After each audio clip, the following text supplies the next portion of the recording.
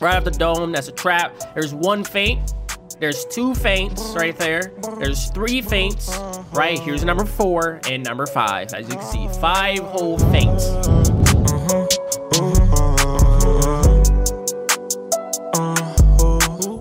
Yo, what's poppin', ladies and gentlemen? My name is Smojo. I'm on my character Caroline, and today I'm going to teach you how to stack feints on Omen string beam. Let's go ahead and get started. If you guys don't already know, what you probably do know, but I'm explaining anyways. If you guys don't already know, Omen string beam is a key boss that is currently in Polaris. He's a pretty good boss to farm if you're looking for mounts or if you're looking for amulets or exalted amulets. You know, he drops a lot of shit that people farm for. And currently, the way that the Wizard 101 devs mindset is, they nerfed Shatter. If you guys didn't know, there's a mob in this boss battle that's called Sentinel, and before you can kill or finish the battle, you have to kill Sentinel first. The thing about Sentinel is he has a shit ton of defense, and he just casts a shit ton of fucking shields on himself, which is really annoying. And considering Shatter just got nerfed, it's kind of a harder battle now, and I personally have found a counter to this, which is feint stacking. So I'm explaining to you guys how to do it in the entire process of what you need to do in order to feint stack on Omen string beam. So before we get started, there are some requirements that you have to do with your character, like gear sets or you know, stuff like that. There's some things you need, my friend. There's some things that you need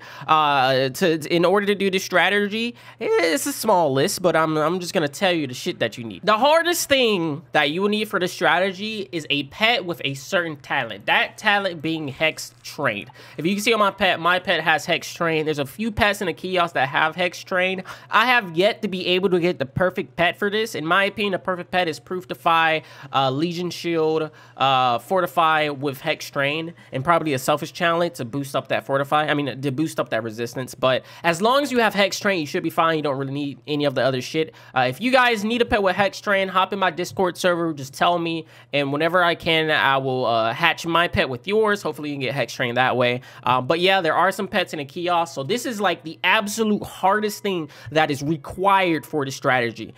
So go get this pet, because if you don't have it, you're not going to be able to do the strategy at all. The second thing that you need for the strategy is at least 2 elixir potions. This strategy requires you to flee the battle and come back, and you're gonna need some, you know, you're gonna need some mana for that. So make sure you have at least 2 of these. I would just fill them up. Once you fill them up, you should be straight for at least 2 battles. So make sure you do that. And the third thing that you're gonna need is some pet snacks. In order to use hex train, you have to use pet happiness. To be more specific, it uses 35 pet happiness. As you see right there, it says pets can only have 1 combat pet power, 35 happiness. So make sure you get yourself some pet snacks. I currently have none, but I have 325 happiness, so I'm straight. And you're only going to be using this about 4 or 5 times. So just multiply. What was that, like at least 1,500 or some shit? That my math might have been wrong. But yeah, make sure you guys get that. And once you have those things, you should be ready to go with the strategy. Now, I personally like to use 5 feints on Sentinel whenever I'm doing it. Those 5 feints being as follows. I like to use boot potent trap, which is 1. I like to use regular potent trap, which is 2. I like to use mass feint, which is 3. I like to use indemnity feint or regular feint, which is 4. And I also like to use treasure card feint, which is 5. 5 whole feints on Sentinel. Now, this strategy has only been used on Omen string beam, but I do believe you can use this strategy on bosses like Ethereal Element or any other boss where it says you can't use feint. You guys will have to test it out. I haven't tested it out like at all, but hopefully it works. If it does, let me know, and I'll probably test it out in the future and let you guys know. But as far as it goes, I haven't tested it out, so yeah. Anyways, once you're in a team up like what I got with my homies, we're just gonna enter in, make sure that everybody's ready. It doesn't really matter what spot you get in, just you know, get in a spot. And then, all right, so when you get into the battle, the first thing that you're gonna do is choose a feint to enchant, and you have to remember that feint. So the first one that I'm gonna use the boot feint, right? You're gonna put on the hex on Sentinel, and then you're gonna put the feint on Sentinel. And then what that will do is you'll place the feint down first, and then your pet will go. And then string beam will take away your pet's hex instead of taking away the feint. So my teammate used protected feint, which means I don't need to use protected feint. But it's still fine, you know. It's all right. He's helping out. I like it. But as you can see here, my wizard is going to cast feint, right? It's going to be the enchanted boot sharpened feint. And then my pet's going to go out and he's going to cast hex. Once he casts his hex, he'll do that "we are not so easily fooled," just like that, right? And he's gonna take away the Hex versus taking away the Feint. Just like that. And you repeat this process until you have all the feints on. And the reason why we need to flee is because you can't use your pet's talent for another 2 rounds. However, if you flee and come back to the battle, you can. As you can see right there. You see how I can't use it? So I have to flee, right? I gotta go back to the dungeon, just like that. You have to do all of this really fast because you don't know when your team is gonna, you know, choose the next cards. And you wanna get in there as soon as you can. And then I'm gonna use a potion on my way back. I'm gonna hurry up and try to get inside of here before it, you know, it closes, and then boom, I can do it again. So then I'm gonna use my potent trap instead, just like that. Oh, sorry, use the Hex first. Make sure you use the Hex first. I just messed up. I'm glad everyone didn't have their, but make sure you use your pet's Hex first and then use the Feint. And then on the second round, he'll have 3 feints on him, just like that. And as you can see, I can use my pet's thing again, and he'll just get rid of the Hex instead of getting rid of the Feint, which is really good. And boom, just like that. Now we're just gonna repeat the process, and this time, since we already got the Enchanted on there and we got the Protected on there, we're gonna need to use the treasure card along with the Mass Feint. So we're gonna do it again. We're gonna flee, just like that. Wait till the loading screen finishes. Go back to the dungeon. And just W key all the way back. Make sure we use our potion so we have a little bit of mana. And yeah, boom, just like that. And then we're just gonna indemnity one of these, I guess. Get our treasure card feint out. Boom and boom, just like that.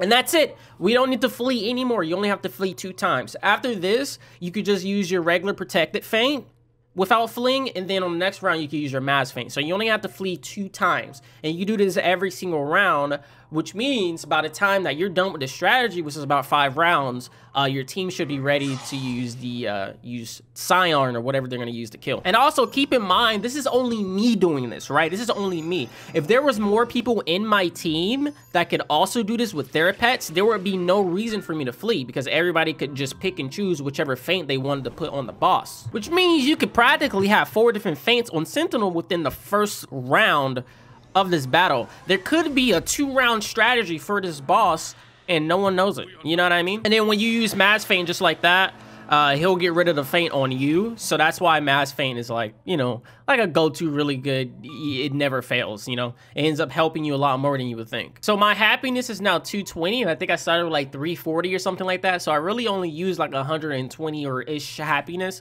So you really don't even need that much, honestly, like really. So as you can see, my man's about to use Scion. He doesn't have any blaze, so it's probably gonna do double damage. And we're waiting for Nicholas with the shatter. Shatter, question mark, please. Thank you. So we're gonna get the shatter. We're gonna see how much damage this man actually does within, this was what, 6 rounds? No more than 7 rounds here. So we'll see how much damage the Storm Wizard does with 5 feints and a bunch of traps. You know what I mean? So here we go. Here's the shatter. Beautiful shatter, by the way. This isn't the big boy shatter. It's a regular shatter. It's still removing a bunch of fucking shields though, as you can see. Like that's a lot of shields to be removing. He pretty much has no more shields. I don't know what that minus 15 was though, considering he has the bubble. Does it get rid of his fortify? It did say minus 15, but he still has like the animation of the fortify. That's weird. I've never seen that before. But let's see how much damage he does. I think this guy has like 160 damage as a Storm Wizard critical. Right off the dome, that's a trap. There's 1 feint. There's 2 feints right there. There's 3 feints, right? Here's number 4 and number 5. As you can see, 5 whole feints. This is going to be insane. A shit ton of damage right here, bro. A shit ton. Shit ton, bro. 500k. 500,000 damage. 500. And I think he has, what, like 80,000 health? Like, that's complete overkill. But yeah, honestly, I could definitely see, like, maybe a 2-round or 3-round strat with this guy. Like, I'm a verbally say it. The strategy I'm thinking in my head, I don't really have, you know, the friends, I guess you can say, to, you know, make this, like, an actual video or whatever. Maybe if I streamed it, maybe, but, you know. But just imagine this, right? All right, check it. You got 4 wizards, triple fire wizards in the front 3. Last wizard doesn't really matter, or the first person in the battle doesn't really matter. On the first round, the first 2 wizards, they need to have the pet with the hex trained. they're gonna use enchanted feint on Sentinel, 2 of them, okay? We're talking about the boot feint and then the regular feint, both of them on Sentinel. The last 2 wizards are going to use protective feint on Sentinel and then mass feint, right? That's the first round. On the second round, only the first wizard's gonna flee, come back, and he's gonna put on the TC feint. On the second round, Sentinel has 5 feints on him, right? This is when the killing starts to happen. Second wizard in line uses backdraft. It should be a 6-pit backdraft, so that's around like 80 damage, right? He'll probably need to use a backdraft on string beam because 5 feints on Sentinel, I'm pretty sure that's more than 80,000 damage. So I would prefer him to use the backdraft on string beam because you gotta, you know, you gotta do more damage to pierce through that fucking shield shit that Sentinel does. But yeah, second wizard in line uses backdraft. Third wizard in line uses Scald. And then the last wizard uses Insidiate. If you guys don't know, Scald is a 5-pit fire wizard spell that does 500 overtime damage to each and every person in line. Now, I don't know if you can use damage over time on this boss, but if you can't, then fuck everything I just said. But if you can, then this will be amazing. But yeah, it does 500 damage. You enchant it, that's 800 damage, pretty much, right? Damage over time to each and every person, and then the Insidiate doubles that damage, so it'll basically be a 1600 damage spell for 5 pips. If you stack that with the damage that some wizards are gonna have, you know what I mean, I'm pretty sure everything will just flat out die. And if everything doesn't, 3-round strategy is definitely doable on this boss with a full team, 100%. At the end of the battle, Sentinel's gonna have 5 feints on him. Every single mob is gonna have at least 1 feint, and then String Bean is gonna have the additional backdraft on him. I think that is definitely doable for a 2-round strategy, 100%. So my man's hitting. Sentinel had a double feint on him. How much damage? 60,000 damage with 2 feints. So come on now.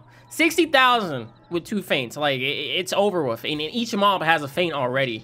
I was not expecting that minus 70% for the Storm Wizard Slayer.